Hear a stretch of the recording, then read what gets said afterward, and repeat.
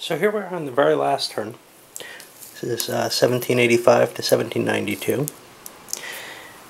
And, interestingly enough, the dual French Revolution, 1792 must be sort of the extent of the first revolution. The second one is the indication of the terror and all that. I'm not sure of my numbers there. That feels a little wrong, but okay, it's not by much. Anyway, didn't happen. So what we're assuming here is that the French Federalist Republic or whatever is more or less formed, or perhaps some sort of constitutional monarchy. Given that we have a monarch, I would say we still have the constitutional monarchy in place, but whichever way you want to take it. We got a new French ruler. Actually, it was pretty decent, if I recall correctly. Yeah, 9 admin. Very promising. But other events that showed up here. Okay, Spain got an offer of royal marriage with Cologne. And someone else got, I think it was Russia, got the dynastic inheritance, which I have some words about. So the royal marriage meant that a random minor might drop into the royal marriage box. That's kind of a cool little event, but it doesn't do much. It just gives you a slight bonus on the diplomacy on that minor. So, and a possible well, a definite dowry one way or the other, but possibly to your advantage. But the dynastic inheritance one isn't too impressive. You pick a country which can be vassalized, that's in your track already, the closest one to your national borders, and you get a bonus on diplomacy of just like +5 or something like that. And if it succeeds, it's just a vassal. I would love to see that event replaced, and I would consider this.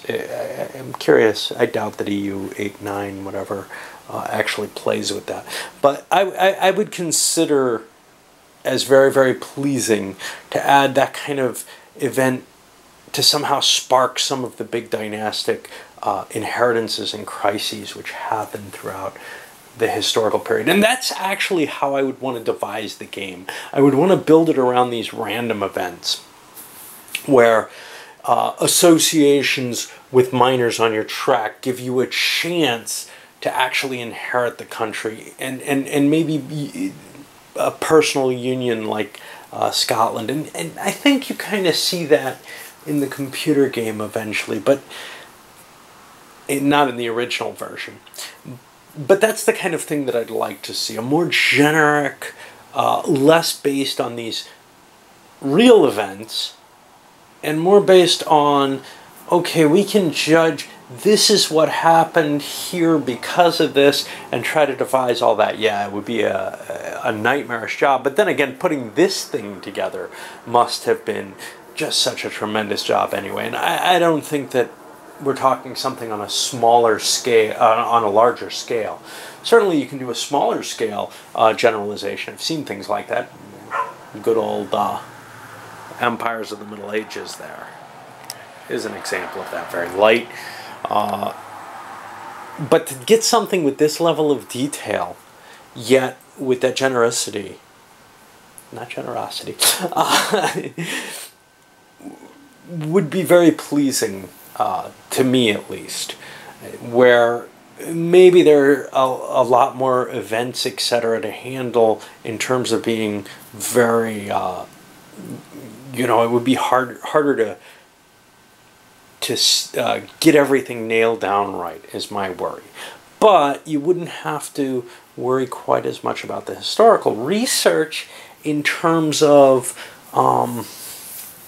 specific events and tying specific leaders. So that's the game I would like to see here. And if I were capable of designing a game and focusing my energy like that, that's what I would have done. I would have taken this and probably beyond, the 200 years. Of course, I would fail no matter what. But that's what I'd like to capture. Something that captures the historical currents and presents this sort of view of what history's main waves are, as it were, and tries to represent those, and then see how much that actually creates something that's believable in terms of the story. That's just me babbling, of course. Austria, they got a minor advantage. From the events, though, we got a couple of destabilization. Well, let's go to with the political events. The first one that came up was the Mamluks. Now, they break free and become a vassal of Turkey's. But you don't see them over here.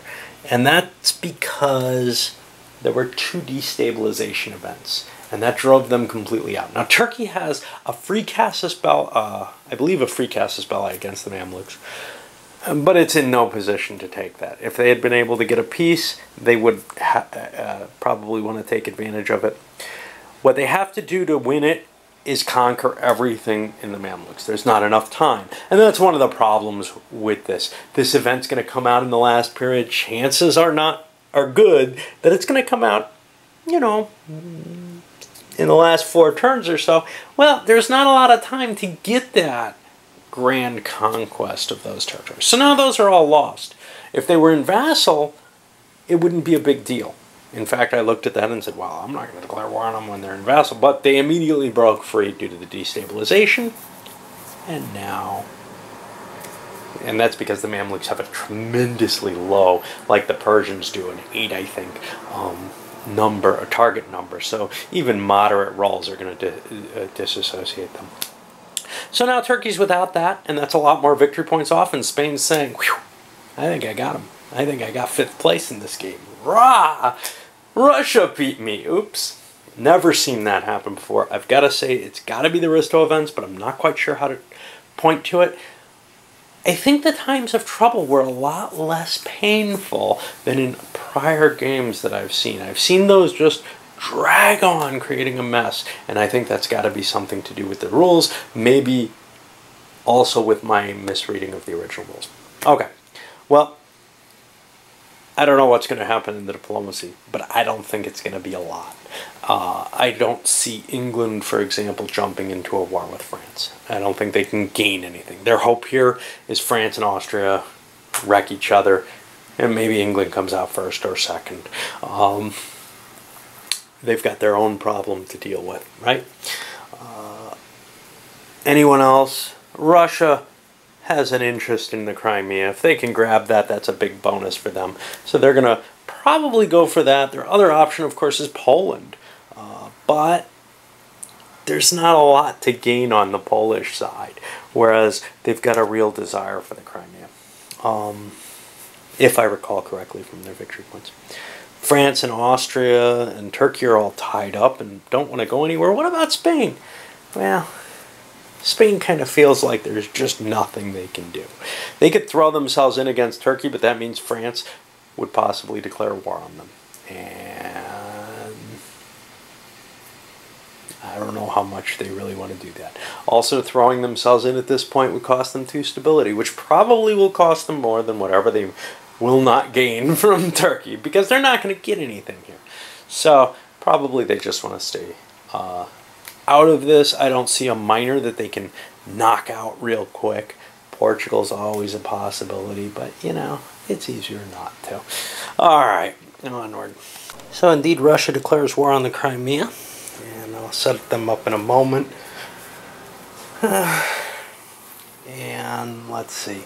We had a lot of diplomatic undertakings. First of all, the French ignored the Holy Roman Empire and let the Austrians take that. They get 10 victory points, enough money to play and get some alliances going. For the alliances, we saw a lot of competition going. So, for example, France and England both went for Prussia. Austria didn't go for anything. Spain and France went for Bavaria. Anyway, what we ended up seeing in deployment, France got Savoy added to theirs. Spain got Bavaria and Württemberg. And England added Saxony, Denmark, Cologne, and Prussia and Holland all to their track. Huge, huge turn for them. They're not at war. They could afford to expend on them. They're going for a Protestant alliance at the end of the game. Okay, great.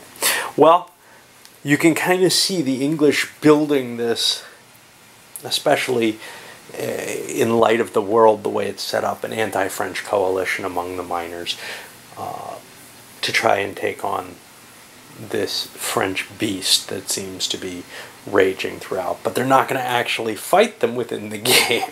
Hey, maybe I'll play an Empires in Arms game after this just to, you know, use this as the takeoff point.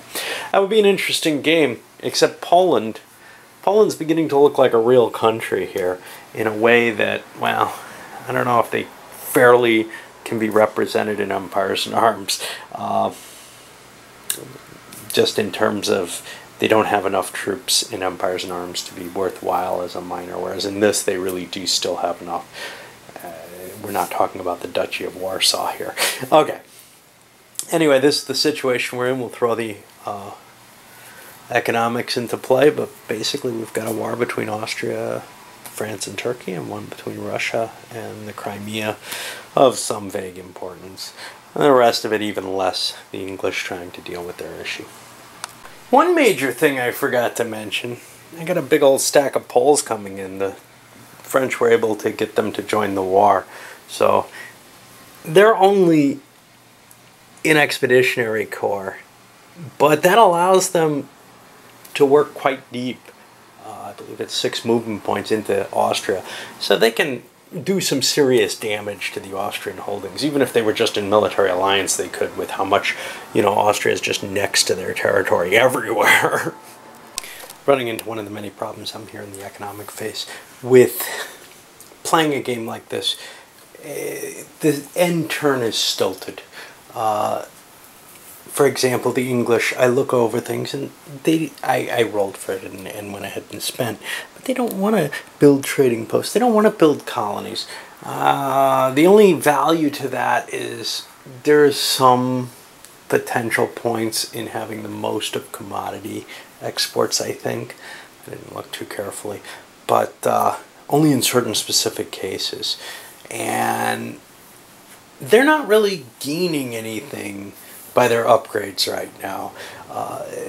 They spent $60 on colonies here. That doesn't help them. They wouldn't get any victory points. They did spend $100 on the 2 trading post areas. This one didn't matter. This one, well, they got their level. So that's a victory point. But that's a victory point for $100. They get that anyway, or for $50. Well, 100 if you pair them up. They'd get that anyway. But I cannot stop myself from trying to, you know, do something with that money of value. I really hate when a game feels like, it's the last turn. I don't care about the next turn, basically. That's just disturbing to me in a lot of ways. And I don't know what to do about it, really. Well, things don't look terribly good for the Austrians here. For the production, mainly the military production we're looking at. France, lots more armies here. Just detachments, but another 50 strength points of troops. One of the reasons is there's a bonus for having the most troops on the board. They also built up their navy. I don't think they beat England because England built theirs up for the same goal. Whoever has the most fleets gets a big 150 points or something. It's 100 points for biggest army, or maybe 150, I don't know. May depend on the countries. It also depends on which of the victory conditions I use. And remember, I'm going to probably score for both. Anyway, Turks built up what they can, but the scary thing, there's a big Polish army. The Crimean, that's really just facing the Russians, grew, and they dropped another fortification in place. And let's see, the Venice did not get any reinforcements. They didn't get enough to cover what they had. They'd have to demobilize, but Austria was able to cover the extra army plus in terms of costs. So, well, and they don't have a navy, so anyway, we'll be moving into the rounds after I do some competitions that I of course forgot about. Well, as always, the first round is often very, very important. In this case, I kind of want to highlight in on the very first phase of it, which was the French-Turkish-Polish alliance. The French pushed into Mantua and largely destroyed the Venetian armies, down to a few cav, but they took pretty heavy losses on their own. Their armies, they've sucked down all those infantry. There's only like 10 extra infantry left they can pull. They're almost out of infantry there. Over here, the Turks took Thessalonica, and a Moldavian troop marched in here, actually swerved around to avoid the river, and broke the siege here in Odessa, driving the Austrians. And they had to go all the way back here because there's Polish sieges all over the territory that the Poles lost. I guess that's it for that first little segment. Okay, end of the round. Rest of the powers really just fighting against their insurrections. The English still have a hard time, mainly because Howe is so bad at that kind of job. He's not a bad general on a military plane. He can fight battles and win, but boy, he can't get rid of those unrests, and that's, you know, kind of adequately handled, I think. The Spaniards also have their issue trying to deal with Sardinia. This should have moved here. And we'll see if they can get rid of that. For the Austrians, well, how about the Russians? The Russians moved down. For the Austrians, mainly to prepare themselves to attack Crimea, they couldn't reach it with all their forces. For the Austrians, mainly what we see is a repositioning of forces. Some of them flying past each other because there's units that can go into these armies, and I've reinforced the Venetian detachment with a Habsburg detachment or Austrian detachment. Primarily, hey, try to prevent one more attack from succeeding, but you know, there's a real limit to how much a couple detachments can do, and that's might end up costing more than it's worth if they end up getting destroyed, which is fairly likely. We've got Austrians positioning themselves to face the Poles, as well as consolidating forces for facing the Turks, and then also the march into Moldavia. It's one of the easiest things to get rid of for me, and to get some quick points off of, so that's a high priority. But driving the Poles off is also a high priority. There's so many vulnerable spaces in the old Polish territory that I've got to defend that. This stuff is going to fall a lot more slowly. But it looks pretty bad for Austria, just in terms of they may actually have to accept a losing peace to get some of their territory back. And talk about an anticlimax. The final turn ends after just 2 rounds.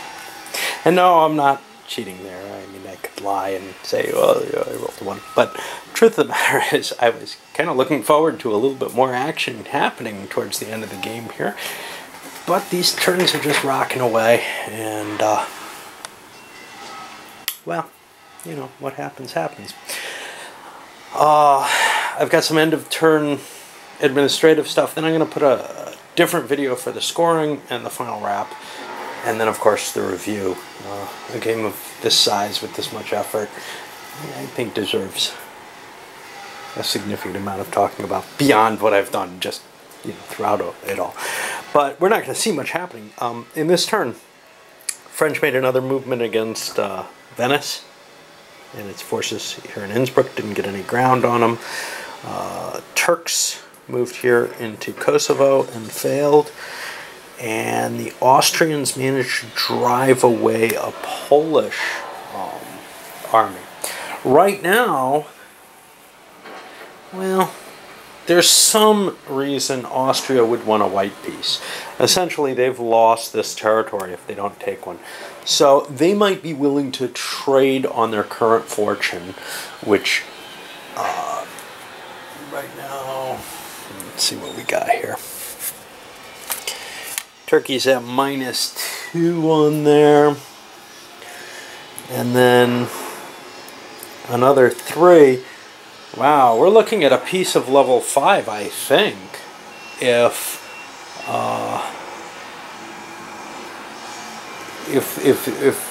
there was an actual surrender. That's kind of hard to walk away from. But on the other hand, what do you gain otherwise? You lose Macedonia, and there's really nothing else that the other powers can give you. They can't give you less than the piece you're set at. Of course, after investments in the stability, that may be a little bit less painful of a shift here. But as it stands right now, it is kind of ugly. You know, from the Austrian point of view, you kind of say, I deserve more than this. Truth is, though, I think they're going to get a white piece either way. I think they won it because they lost the territory. The only question, of course, is, hey, maybe I can get something off Poland. Unlikely, but possible. All right. Well, I wanted to highlight in a little bit on the peace step here because this is the last one of the game and other things. The English were unable to contain the revolt, and it's beginning to spread into the coastal areas now. So we're kind of seeing a rebirth of that American freedom idea here at the end of the game. And Spain was unable to cope with it either. I'm not going to withdraw them. Basically, a lot of this stuff that I do at the end of the turn, there's no reason to do on this turn because it's maneuvering troops and such not. Yes, it could cause a small loss of navies or troops, but it's just not worth the effort. Here's where we ended up with the stability track before the peace phase. Now, at this point, the question here is, Austria is winning a peace of level 3. They would love to get that signed.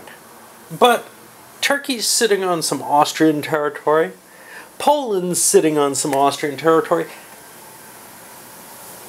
Austria's not going to get a peace in their favor. But both France and Turkey would love to get the extra point for a white peace.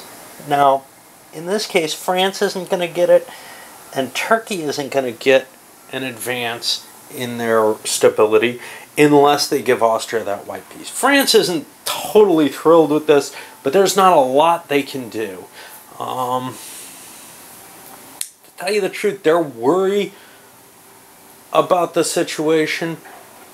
They may be telling Turkey, no, I'm not going to give you the peace, because France is a little worried about Austria's total power and value, and the fact they're holding a couple of things. France is going to be telling Turkey, you make the peace, and that's all fine, but I'm not going to make it, and you're going to break our alliance and lose a point of stability for that. I think that's what's going to happen. Turkey is going to agree to a peace with Austria. France is not, and thus what we see is Turkey boosting up, Austria also boosting up, and then Turkey dropping back down for the broken alliance. And that means the Turks, and they risked their Sultan here, he didn't turn out to be a good leader, end up losing this. And that's about it, really. Elsewhere, I don't see anything.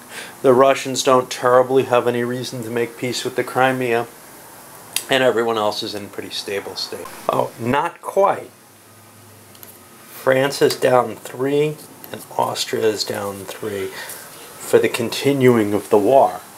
Turkey got themselves freed of that. This is a prosperity penalty for the Turks. Now, here's the thing, though. Austria, I believe, gets the prosperity bonus, so they boost up 1. I was just figuring out the end of turn victory points. I'm going to zip it up here. This is what we're going to see for them. And we haven't seen a lot moving. France got a pile, and England got a pile from all the trading. But that's about all that we're going to see in movement. The big victory points come at the end of the period, and then the end of the game. And I'm going to do that on a separate video. So this one's going up.